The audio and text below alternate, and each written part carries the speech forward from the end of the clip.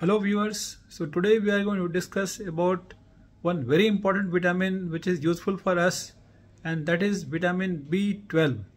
So vitamin B12 is a water soluble vitamin which is helpful for good health of nerves, blood and the skin mainly. And then if you look at what are the problems that can happen with deficiency of vitamin B12, so I will list out few of the issues which is mainly with the nervous system.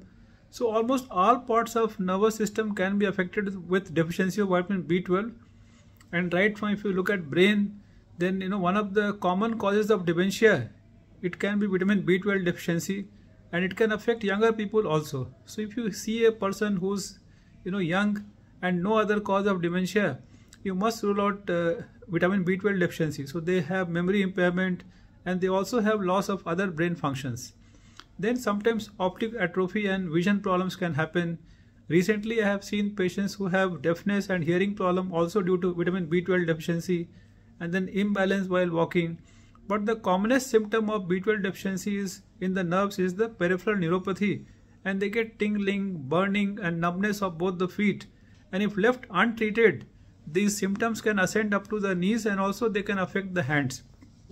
Along with that, if you see these patients, they can also have this discoloration or the hyperpigmentation of the knuckles and sometimes the lips and the tongue and inside the mucosa also. So if you have someone who has this tingling numbness of the feet or mild forgetfulness and with the skin changes, always think of vitamin B12 deficiency.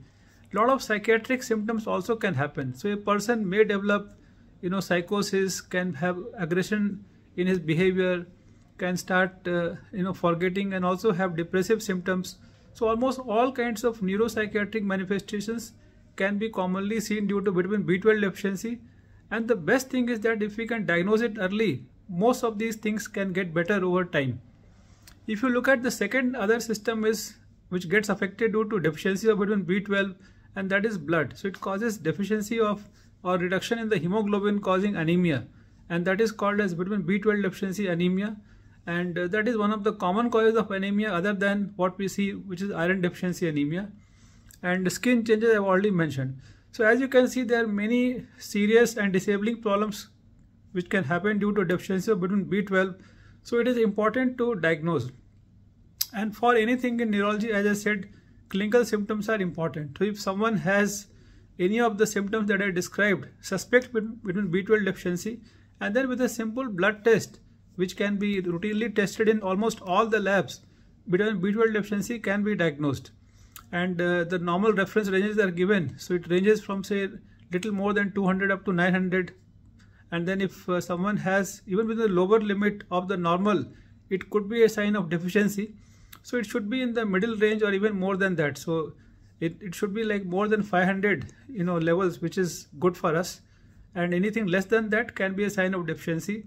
There are a few other markers also, like some people may have anemia, hemoglobin may be less, and other one is called as MCV, mean corpuscular volume, which can be increased, and other parameter in the blood called homocysteine, which can be elevated in many of these people. And then in this deficiency is more common in vegetarians, because in most of the vegetarian foods the amount of B12 is not good enough to sustain or what is required to fulfill our daily needs. But even non-vegetarians can also develop vitamin B12 deficiency. So, and that is because in the gut, the absorption is not good. And that can happen if there are antibodies in the gut against this is called anti-intrinsic factor or anti-parietal cell antibodies. So if a non-vegetarian person also has deficiency of B12, then these antibodies should be tested. And sometimes there can be problem in the stomach called as atrophic gastritis, which can be diagnosed by endoscopy, and then biopsy can be taken to confirm the diagnosis. So these are required if you need to confirm the root cause of B12 deficiency in a person. And somebody who has undergone surgery for the intestines or the stomach, again this B12 deficiency can be there. So these are some of the known causes, and somebody who's taking metformin, few drugs also can cause deficiency of vitamin B12. So now that we have diagnosed, then the question comes how to treat. So there are tablets also available in the market, and we have injections also. So for most people, tablets may be enough, especially if the deficiency is mild or the symptoms are mild. But suppose if the deficiency is severe, I see many patients who have very severe deficiency of B12 where the levels may be below 50 or below 100.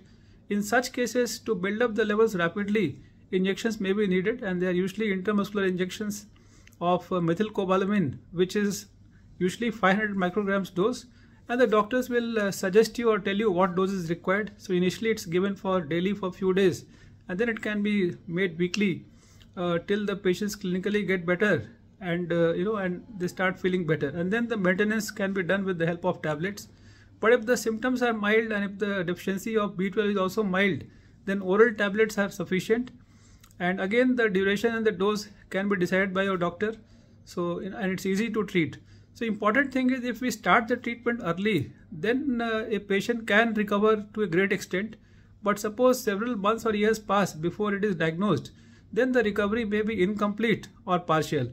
So it is important to diagnose vitamin B12 deficiency early and start the treatment early. This can affect anyone at any age. Both genders can be affected, but extremes of ages like say very small babies or elderlies, they may be more prone. So an infant or a neonate who's a newborn baby or in the early infancy, who's only breastfed and the mother is a pure or strict vegetarian, such child also has a very high risk of getting vitamin B12 deficiency. And we have seen patients where a child has brain atrophy or brain shrinkage in very early age, at the few months of age. And when you treat them with vitamin B12 supplements, then they recover with their brain growth also, and we can prevent dementia in a small child also. So what I want to summarize is that vitamin B12 deficiency in our country is common because there are many strict vegetarians. At the same time, even those who are non-vegetarians, they have very less intake of meat or the eggs, which is not enough for supplying enough vitamin B12. For vegetarians who consume dairy, some amount of B12 can be given, but it may not be enough to fulfill the daily needs. And those who don't consume dairy, for them there is no source left, so they need to be on supplements. If somebody has started taking vitamin B12 supplements, then immediately while on supplements, don't do the blood test because that may be showing falsely high. So if you want to check the efficacy, at least give a 2 to 3 weeks gap from the last dose of vitamin B12 tablet or injection, and then only do the blood test. So that will give a more true picture.